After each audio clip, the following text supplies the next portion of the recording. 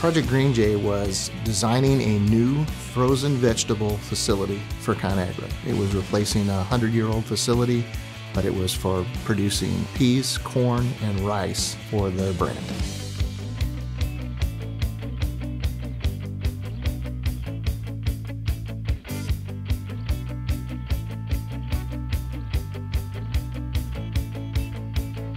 We did a lot of collaboration with Conagra on this. There was a ton of collaboration between our engineering team and the operations team as to what the real business need was.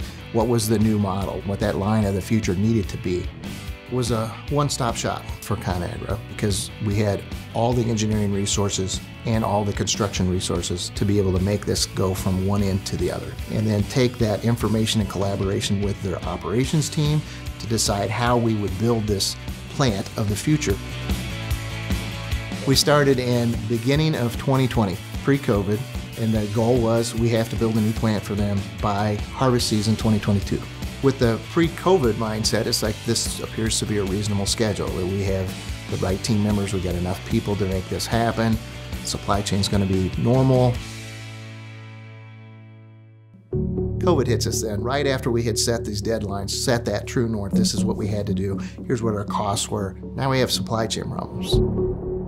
Just about everything was delayed. I think about 80-some% of the equipment that was coming to site was delayed. Our electrical components, which were really the critical piece on a brand new automated facility.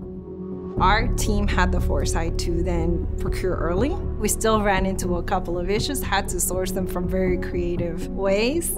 In the middle of the pandemic, the Suez Canal accident happened, so we had to make sure that we're securing ship routes outside of that mess. Securing truck drivers was also quite a bit of a challenge. Sometimes we wouldn't even hear for our truck routes right up until 2 days before they were supposed to show up on site. When we're sitting there facing not being able to get certain piece of equipment, not following the normal sequence that we had, it was extremely stressful for the team. We're sitting there going, I don't know if we're going to do this. I don't know if we can hit that date. I don't know if we're going to be able to get it.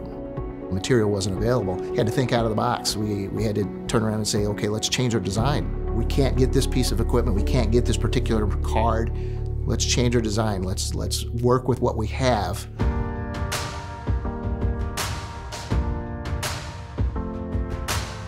The finish line from the very beginning was absolutely saying that we have to hit harvest season. That was the absolute line in the sand. You have to be able to produce this product when that crop is ready to come in from the fields. Our goal was continuously to find creative ways in which that we could make it happen.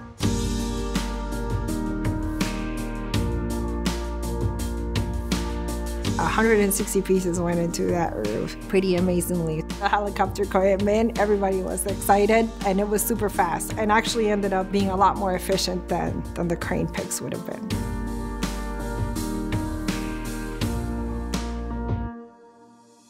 We had to make sure that we were very careful then to follow our process, right? We have a pretty thorough checkout process list, do our safety checks, right? Do our validations. So we were not only committed to do it fast, but committed to do it right.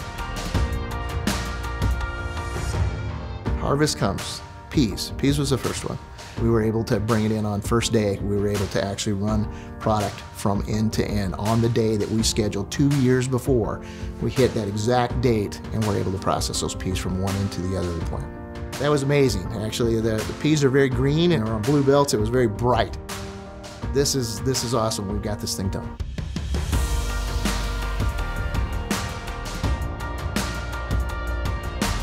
There was those difficult times. The truth of the matter is in those moments, I'm telling you, it's about the person that's at your side, that team member that you trust, and you know that you're going to be able to make this happen. I think the biggest win is that the team stayed together all the way through, that nobody ever even thought of giving up, and that we were able to see it all the way through to the end.